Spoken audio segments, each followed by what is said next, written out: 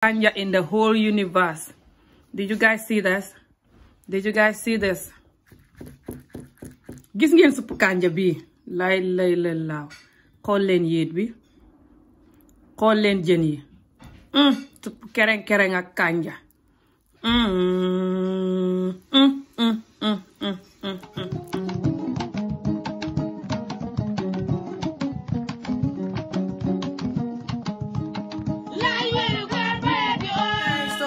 okra soup here, which is called mologami leaf.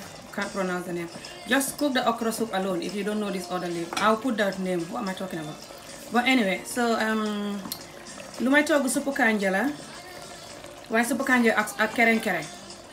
So what I've done is I just boiled the okra with some of the leaf. I actually put all of the leaf inside, okay? But when the leaves start melting, because it was frozen, then I take it out and I blend it. It's here. So when I put it inside, I didn't mix it. I just leave it in one corner and I boil it. And when all the frozen bit come out, then I put it here and I blend it. I'm gonna put it again soon. So I boiled the frozen okra with some chopped onion, 1 whole onion, and about 5 of the mushrooms. And I also boil it with something called yet. If you don't know yet, it's just this, I don't know how to call it in English. If anyone knows, can you write the name? But if you don't have it, it's fine. So I boiled the frozen okra with a very small amount of water, like only 1 teacup. Okay. So the okra is all cooked now, but it's not. This is the yet that I was talking about. I don't know the name. It just gives it this African flavor. It's so nice. So so it doesn't have any dry fish or any smoked fish or anything. It has fresh fish instead. So I put the fish after I boil it for like 10 minutes or so. I put the fish, but I take it out now so it doesn't all mix with the what's the word? So it doesn't all just all broke into pieces, as I'm gonna try to break the okra. So I'm gonna do this just to try to break the okra into pieces, and then now I'm gonna put my mussels and prawns. This is gonna give it amazing flavor, and this is nice and healthy as well. But if you don't like those, you don't have to put those. You can escape it, or you put any of those that you like. Choose your own alternative. What's the English word? But yeah, prawns make the okra taste so nice. So now I just put back all the kereng we call it. So when I boil the okra for like 5 minutes, I then add my soya sauce. This is the soya sauce. And then I add salt. And then I add Maggi cube. 2 small Maggi cubes, soya sauce and salt. So yeah, that's just how I'm cooking my okra. And I put the palm oil after 10 minutes. So I boil the okra for 15 minutes altogether. And then I put the palm oil. And then I make sure that the salt and everything is fine. So the fish is flavored. Then I take out the fish, and now I'm gonna put it back soon when I'm about to taste the food. Oh my god, people, this food is gonna be so yummy because I tasted it already. It's so yummy. So that's all. It's very yummy and quick and healthy. Well, I put palm oil there. Some people say palm oil is not very healthy, but if you don't eat it all the time, I guess it's fine. And the okra and these other things that are there are very healthy. So we're gonna eat it with rice. I'll show you guys my plate when I'm eating. In fact, I'll eat it for you guys to see how I enjoy suppu kanja with my hands in Gambia. So I'm gonna just be like I'm in Gambia. Fresh pepper now, just 1. Because normally when I don't put the pepper, when I put the pepper early, it's gonna just all break into pieces. And the food will be so spicy, and my daughter don't like the food that is so spicy. But when I put the pepper at the last minute like this, it's gonna make the flavor there, but not too tasty, not too spicy. So yeah, so all now left is just about 5 minutes, and I'll put back the fish and I'm done. So I'm just gonna quickly explain this in Wolof for Wolof people that want to know. So back in a second. So yeah, lu may togg tay suppu kanja la bu handa kereng bu wow bu fruits bi nga xamne dafa wow boko jëndé ci bitigi nar yi té nga bëgg togg suppu kereng légo lég da fay doy war ndax kereng bi da fay nek frozen waye fekk doguñ ko fay nek ay boom yu gudd comme ça bi nu mel daguñ ko comme ça boom yi xob yi rek lañuy jël frise ko non.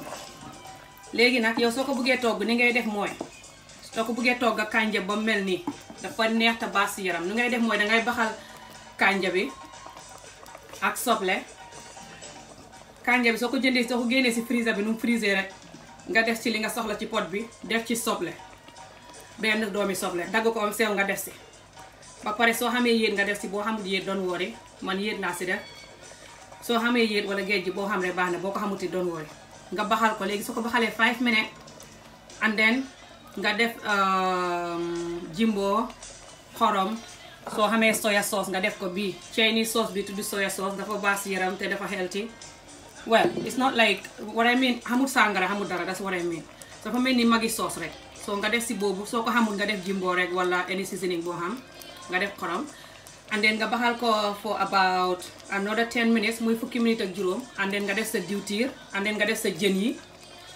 fresh jën laa xam waaye su fekkee xamoo fresh jën mun ngaa def any jën boo xam bu dee jën yi lakk nga xam nga def ko and then soo defee loolu noonu nga baxal ko another 5 minutes sorry baxal naa ko about nearly 10 minutes li ma ko baxal yëpp daal war naa mut ñaar fukki minutes ak juróom boo di ñaar fukki minutes ak juróom daal ñaar fukki minutes yi passé na waaye nag foos juróomi minutes yi xamutoon jën bi daal fukki minutes la bax si pot bi léegi ma génnee jën yi fekk def naa ci xorom def si jumbo def yëpp ba saf mos ko mu saf ma génnee jën yi teg ko nii moo nekk nii parce que dama bañ jën yi tas léegi su ko yàq rek da ngay jël benn jën nga def sa palaat léegi jën yaa ngi nii léegi ma jël kereng bi léegi ok ba ma si defee kereng bi ak kanja gi baxal ko fa juróomi minutes ma def si diwtiir def jimbo def yëpp def jën yi dama ko baxal ba fukki minutes ak juróom boori xëpp na fukki minutes daal léegi nag génn na si ice xam nga fa kereng benn ice block bu mag rek la di nekk si paquet bi fekk nag seey na waaye jaxasoowul parce que maa ngi mixé woon ne kereng mu ngi benn saay jaxasewu ma ko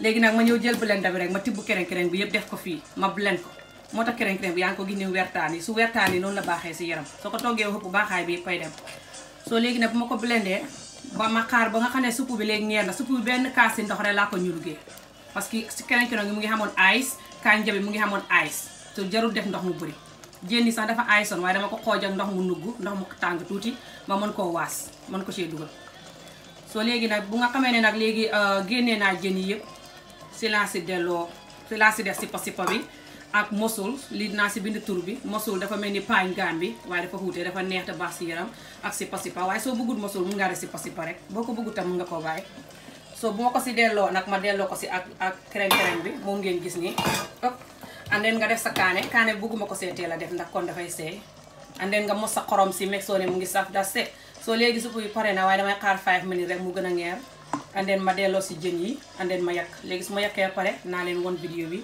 ak nu ma koy lekkee dama koy lekk comme gam bi tey ak loxo so dinaa leen gis su may lekk and yeah bye suppu kanja bi pare na xool leen suppu kanja bi people look at my suppu kanja. My daughter Nene is here taking out her prawns and what's it called? The prawns and what else you're taking out? The mussels. She doesn't like the prawns and the mussels. UK children. Me, I can't wait to enjoy this super kanja with my hands. I'm gonna get a piece of fish. You don't have to use meat or anything. If you want, you can use them, but I'm not using any. Look at the amount I'm gonna be enjoying, people. I've not ate all day because of this super kanja. See you in the living room when I'm eating. Hello guys, sorry about this. I recorded this yesterday afternoon when I was cooking my favorite food. I just thought I would do it for fun. I've not done fun recording, fun comedy, eating comedy cooking video for a while now. But yeah, I don't know what happened to the part that I was eating. It's just not showing it's not showing any pictures, just hearing my voice. So I deleted it. So yeah, hopefully you guys are gonna try this food soon. It's so yummy and thank you for watching. See you soon. Okay, bye.